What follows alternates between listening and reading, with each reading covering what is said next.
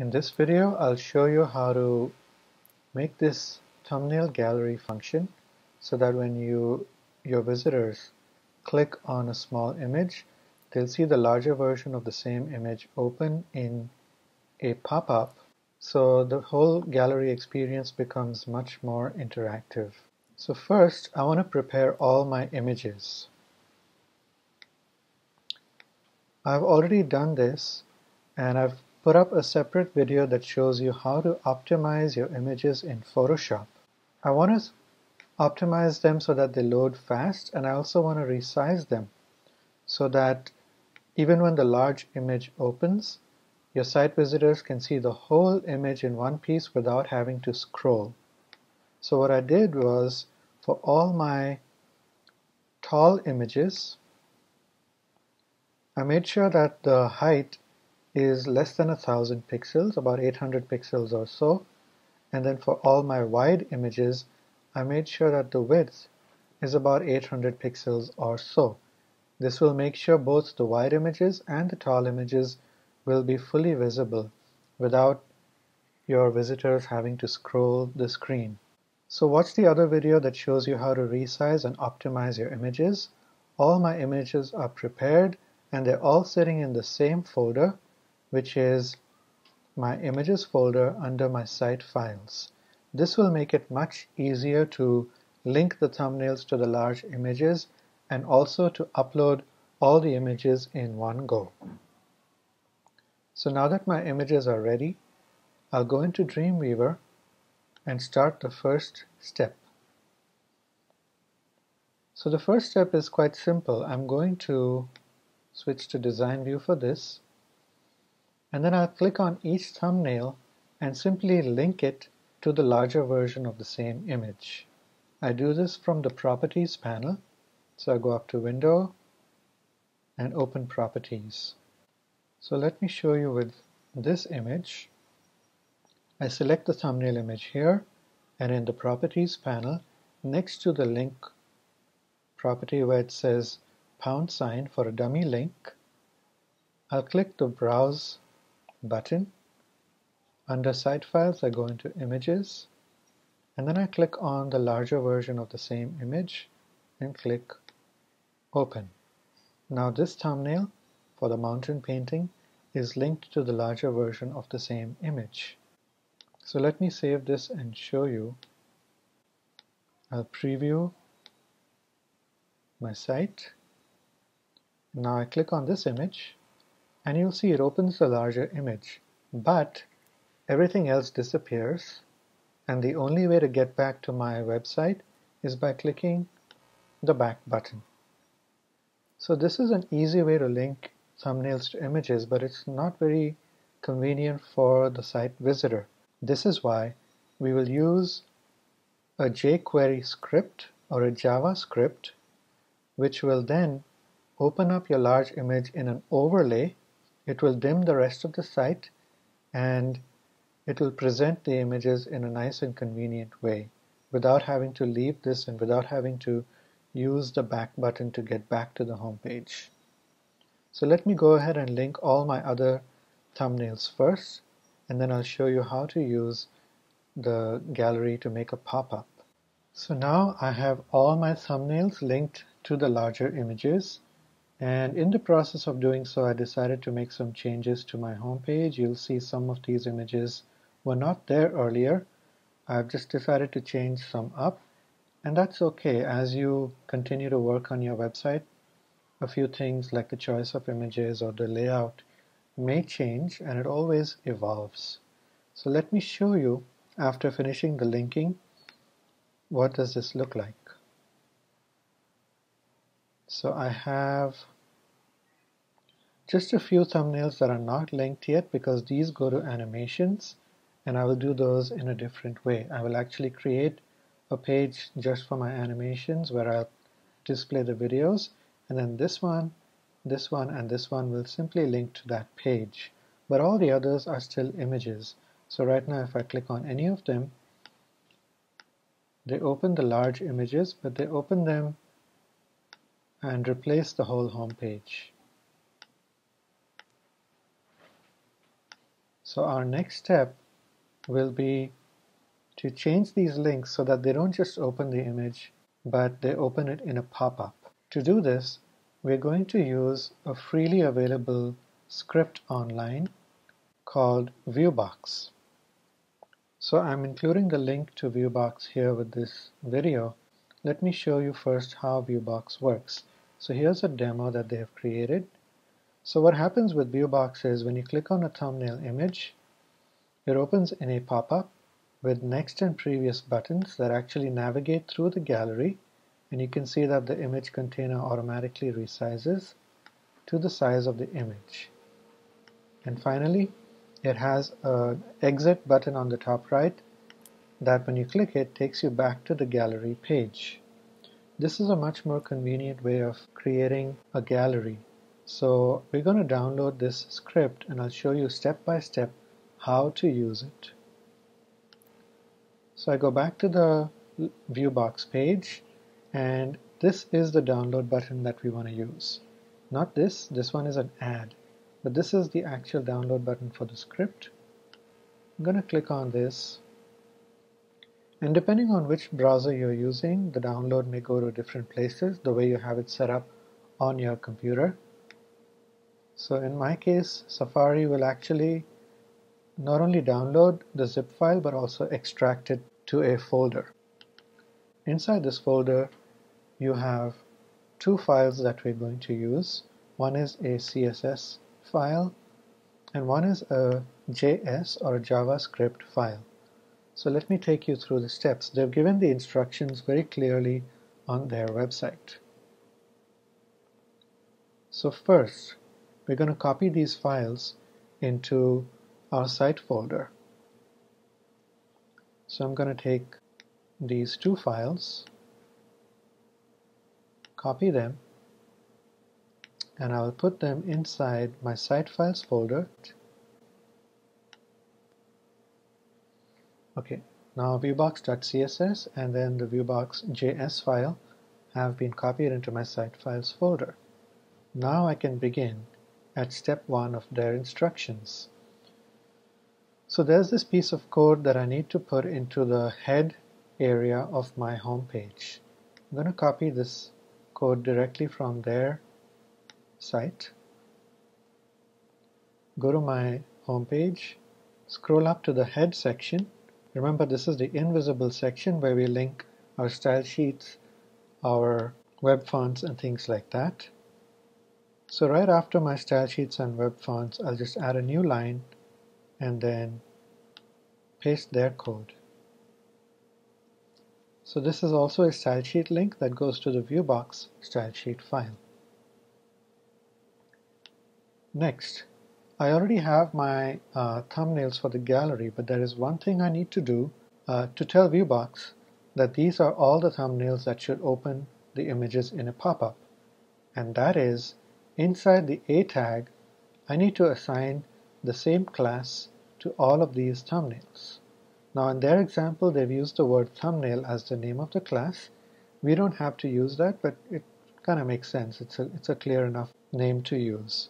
So I'm going to stick to this name, and inside the A tag for all my thumbnails, that is the link tag, I'm going to add the class. So to all the thumbnails that have the pop-up images that I need, I'm going to go there, and again inside the A tag I will paste their code. Go to the next one and do the same thing. Inside the A tag I add the class.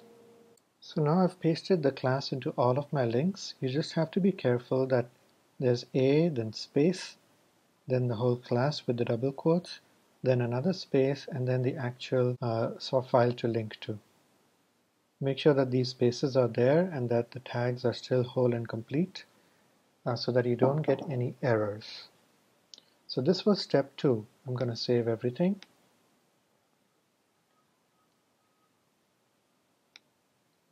An optional step is to add a title attribute inside the link, which will help add a caption on top of the image. For now, I'm not going to use the captions. So I'll go on to the next step, which is to load the actual JavaScript files. So there's 2 lines of code that I need to copy and paste, and they're saying you do that at the end of the document. So I'm going to copy these 2 files. I could even paste these into the head section, but let's just do it at the end. So at the end of the document, just before the end of the body, I'll go and paste these 2 lines of code. Oh, that number 2 was not supposed to be there. So just be careful. It should only be script, then ending in /script, and then another script, and ends in a /script. Now, when we paste these 2 lines of code into the body, there is one change that we need to make sure that it'll work for everyone wherever you are. In the first line, where the path, the URL to the script begins with a // just before the // you need to add http:/. This completes the link, so your web browser will be able to find where the main script is in order to run the pop-up. Now our last step is to actually turn on the function so that all this code that we've pasted with the reference to the CSS files and the JavaScript files and the class that we added into our links will all come together. We just have to turn on ViewBox and associate it with the class that we applied to all our links, which was, if you remember, the class thumbnail. So to turn on this script, we will go to the README file that came along with ViewBox. Here's the README file. When you open it, you need to copy these 3 lines right up here.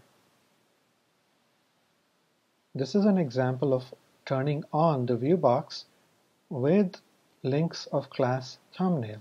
And this is the exact class that we've used because we just followed their example, so it'll be easy for us to do it. If you chose to use a different class for your links in the A tags, you will need to replace thumbnail with whatever class you used. So I'm going to copy these 3 lines, go into Dreamweaver, and I'm going to paste them here. But before I paste them, I need to make a script tag to hold them. And the script tag looks just like these tags above, but simpler. All I have to do is type script, and then on the next line, I close the script tag. Now, as soon as I typed the /, Dreamweaver automatically closed it for me. I'm just going to delete these extra spaces in front of it so it lines up. Not really important, but I choose to do that. Now, between the script and the close script, I'll add a new line, and here I will paste those 3 lines that I just copied from the README file. So this is what's turning on the ViewBox code. Now I'm going to save this file and then preview. Now when I click on any of these links which have the class thumbnail, the image opens in a pop-up, and I have these next and previous buttons that navigate through the gallery.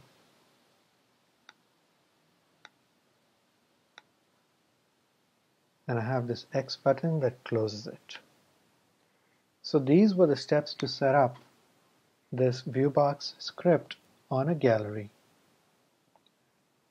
I'll next show you how to create another page gallery from the home page. So this way, one by one, you can complete all your gallery sections.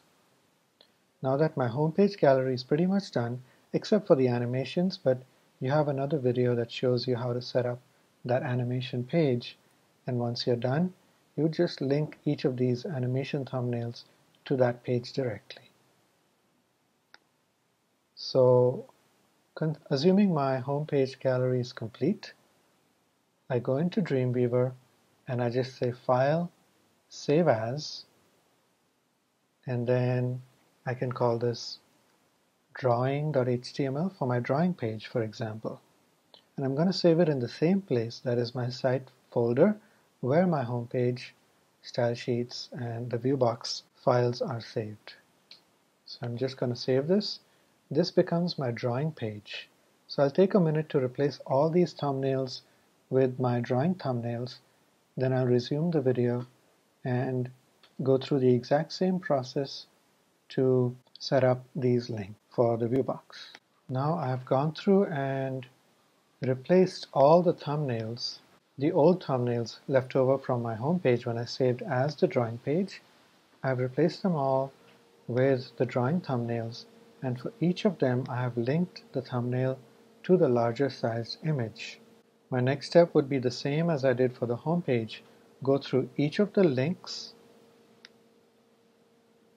In the A tag, I would have to add class equals thumbnail. Make sure to add a space before and after. So once I've added the class thumbnail to all these links, because I saved my home page as my drawing page, it already contains the viewbox CSS and the viewbox scripts and the last few lines of code that turn on the viewbox. So this makes it very easy to set up the gallery pages. Once you replace all your thumbnails and make sure to add the class equals thumbnail, you just save your page and you have a working gallery. Let me quickly make sure all my thumbnails have the right class. So I've gone through all the thumbnail links and made sure the links are correct, and also each link has the class thumbnail. Now if I just save this file and preview it in the browser, because it still had all the code from before, my viewbox is already working. So this process makes it easy to go through and set up all your gallery pages very quickly. Since we save as, we save all of the code, including the scripts, etc., that we had applied to the first page, and then the remaining pages will also work. So you can go through and complete all your gallery pages using the same process.